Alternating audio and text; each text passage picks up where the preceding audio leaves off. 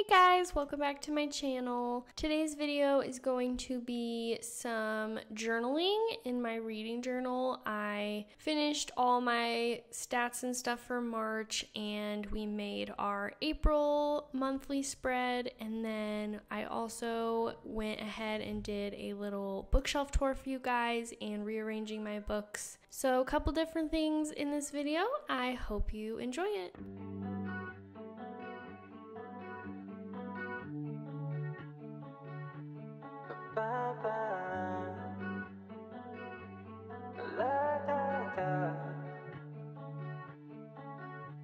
You're dreaming about somebody else. Now I'm feeling like I'm wasting my time. I think I'm losing my mind, but I can't help but feel like we don't love the way that we used to. You tell me all your secrets while you sleep, but you don't know that I'm moving on my own. You should know that life has grown cold in this world that we built, yeah. The solar flares in your heart, now it's nightmare, but I can't stay away. I used to fly in my dreams as a kid. When I'm with you, it's like I'm losing my powers all over again, and I can't help but feel like we don't choose what we dream about. And right now I just need someone to feel like I'll make it through the night. I'm moving on my own. You should know that life has grown cold in this world that we built, yeah. The solar flares in your heart, now it's nightmare, but I can't stay away. I can't stay away. Maybe it's time that I find something new now. I've seen the signs, they're the same ones as last year. They've been around for a while, shit keeps happening. It comes right back to you. I can't help but feel like we don't love the way that we used to. You tell me all your secrets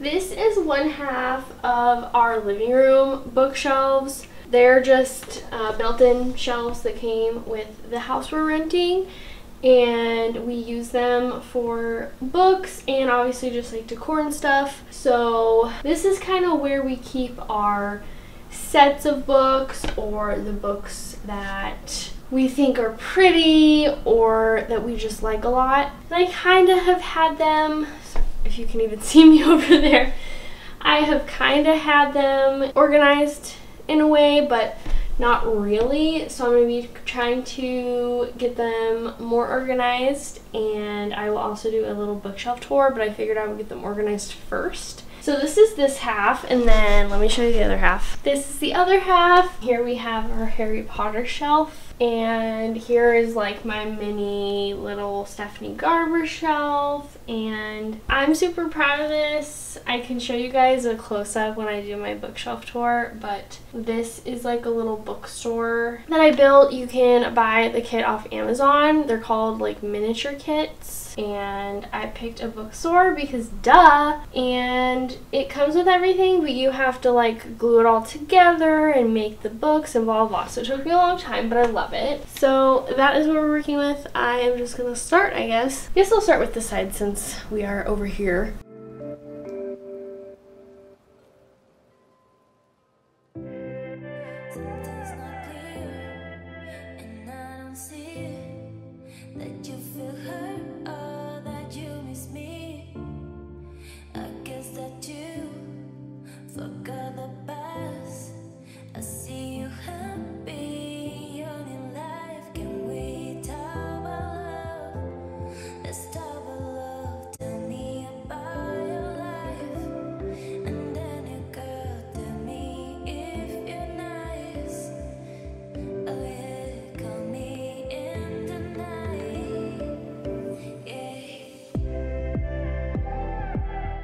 Okay, I know you guys can barely see me. This is me standing on my tiptoes too, but that's okay. It's more about the books. So we will start with these two shelves. This top one isn't the most pretty or organized. I did kind of try to organize it recently by height. These are pretty much almost 100% my fiance's books, golf books and just like self-improvement books and stuff like that, nonfiction. The two books here that are mine are When Breath Becomes Air and Atomic Habits. Atomic Habits I'm reading currently, very slowly, and I've read this already. That's that shelf.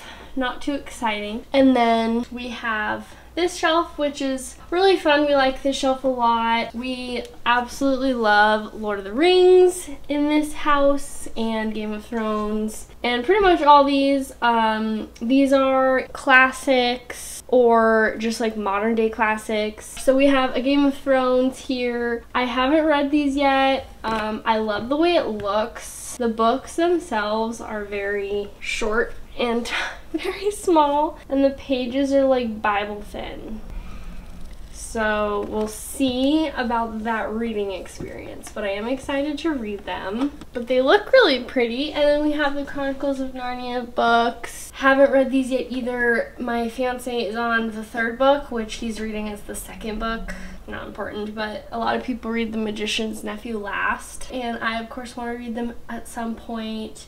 And then we have Frankenstein and Dracula back here. I haven't read either of these either. I really want to read them this fall, maybe for a video I think would be fun. And of course those are classics. And then we have Tolkien, The Lord of the Rings, The Silmarillion, and we also own The Hobbit. That is in our bedroom because we are reading it right now, also very slowly. I think we've almost been reading it for a year and we're like halfway through. Don't ask me why. It's because don't ask me why and then I explain. It's because we read it before bed sometimes, like out loud to each other, and I swear I don't know what it is about either reading out loud or something, but we'll read like 4 pages and be like, okay. We're also usually really tired when we are going into bed because we don't have like a TV in our bedroom or anything, so usually it's like literally to go to sleep. So yeah, we're still reading it, but that is why it's not over here. But we also own The Hobbit, and that's that shelf. So I'll switch you guys very quickly to this shelf. This is literally just like Bibles. That's it. These are pretty much my romantasy books. It's funny because romantasy books are like my favorite genre. And I read them a lot, I would say, but I also don't own very many. I don't know, I think I'm like kind of just starting to get into them a little bit, and I've read a couple now on my Kindle, so I don't own them. But basically, yep, we have Fourth Wing, Iron Flame, Powerless, and the Dance of Thieves duology. I honestly loved all of these books. I love romantasy, like I said, so this shelf is super cute. So that's that, and then we'll bring you guys over. Here we have my Stephanie Garber shelf, so the little Caraval trilogy and the Once Upon a Broken Heart trilogy. These books, I love them so much. They're like my pride and joy, so gotta put them all together and give them their moment. And then this is my little bookstore I was telling you guys about. I'll also insert a clip of it close up more, like just with my phone. And then let me raise you just a tiny Harry Potter shelf over here, like I said. All the books, some Harry Potter playing cards that are my fiance's, and I got this chocolate frog. There's nothing in it, and it didn't even come with anything in it. How rude. I literally thought it was gonna come with a chocolate frog. Got that from Universal Studios Hollywood,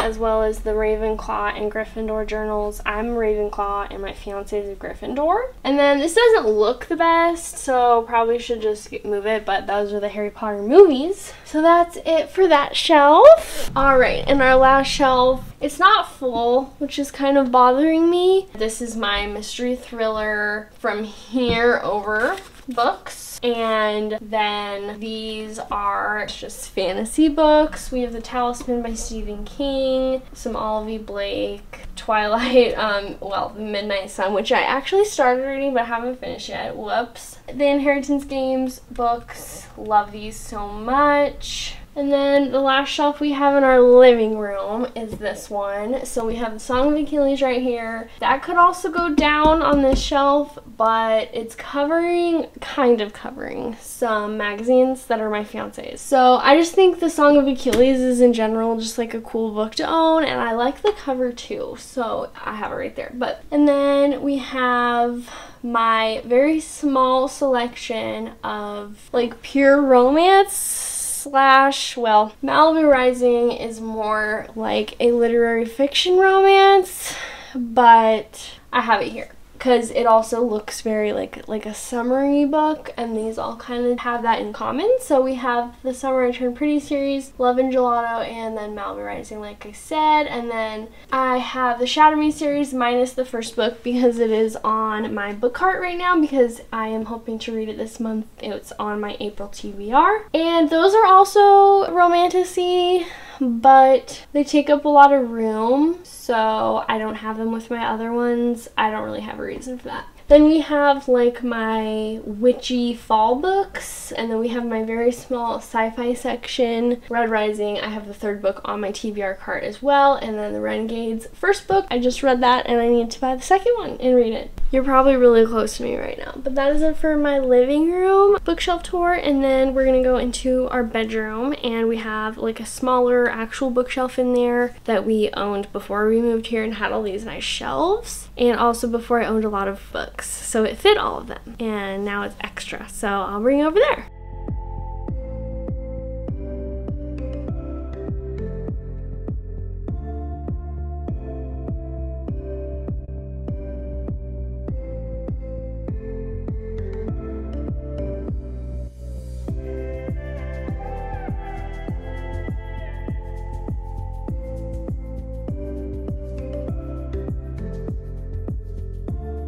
Okay, last little shelf here, and it's not full, so it has 4 shelves. Only the top 2 have books, minus a couple like either Bibles or like little Bible books down here. So this top one got some kind of like nonfiction. This book I literally read when I was like 13 and I still own it. I think it's like a Christian romance book or something. And then we got another Harry Potter book. I believe this is my fiance's. He's had for a long time. So that's cool. We have some classics, Huckleberry Finn, Black Beauty, 1984. I've literally never read any of these. Stephen King novella, Gone Girl. I read that in like middle school and I actually never finished it. I don't know why. I guess I was bored of it, but I really like the movie, if you guys have seen the movie. And then we have another witchy book. Basically, these shelves are kind of either for like books that I don't think I will ever read or ever read again, or just stuff like that mostly. I'll explain when I come to one that isn't, but so don't think I'll ever read that again. I don't really know why these are out here. I think I might put them on the other shelf because one, there was more room and they'll help fill it, and I also I didn't hate them. Like this is probably like a 3.5 stars. Didn't hate it at all, but I just didn't love it. My opinion is Truly Devious is better, if you wanted to know. For now, I guess we'll put those here. And then we have Christmas books, these 3. I liked all of them, so they're just Christmas books, so I have them out here. And then we have some John Green. OG readers read The Fault in Our Stars. And then literally, why did I buy this book? Like I thought, oh my gosh, this book is so cool if you've heard of it. Cain's Jawbone is like a literary puzzle. It says it's the world's most fiendishly difficult literary puzzle. So I remember a couple years ago I saw this and I was like, I need this. So I asked for it for Christmas and I never got it. But when I got back into reading in like 2022, I was like, I need to buy it. I still have yet to even try to do it really because I swear I spent like 5 minutes looking at it and I was like, nope. So basically all the pages have been printed in an entirely haphazard order, but it is possible through logic and intelligent reading to sort them into the only correct order, revealing 6 murder victims and their respective murderers. So only 3 puzzlers have ever solved it. Do I really think I'm gonna solve it? Who am I kidding? So down here, we have a lot of books you guys have probably maybe seen before. We have some classics as far as for like 13-year-olds when they came out, aka me. So of course Twilight, Divergent, I've read all of them, only have the first one for some reason. The Maze Runner. Did you all like sleep on The Maze Runner or did you read it? Because it is such a good book. And of course they made it into the movie series with Dylan O'Brien. This is before the movies came out. I remember I heard they were coming out or something and I was like, that sounds really interesting, so I read it. And I think I only read the first one. Then we have the Selection series, so I have read all of them and I love these books. The only reason they're in here is because my fiance doesn't like the covers or anything because they have people on them, which I mean, I don't love people on the covers, but since it's not like a guy and a girl kissing, like I don't really care. But yeah, I really liked that series. That's the only reason it is in here. And then down here I have a book that actually my great uncle Greg wrote and that my cousin illustrated, called How the World Got Better. It's a children's book and he's such a great person if you want to read it and support him. I believe you can find it on Amazon. It's really beautifully illustrated and you can find it on Amazon. I have a couple authors in my family. My grandma wrote a book, my uncle wrote a book, so pretty cool. Well guys, I think that is it. I have my TBR card, but besides that, that is pretty much every single book that I own, I'm pretty sure. I don't think I have any in boxes or anything anywhere. So that is all of our bookshelves books that we own, and I hope you guys enjoyed this video. I believe you would have already seen my reading journal part of this video. I feel like you guys have kind of liked the reading journal videos so far, so I will probably continue doing them. Thank you so much for watching, and I'll see you in the next video. Bye!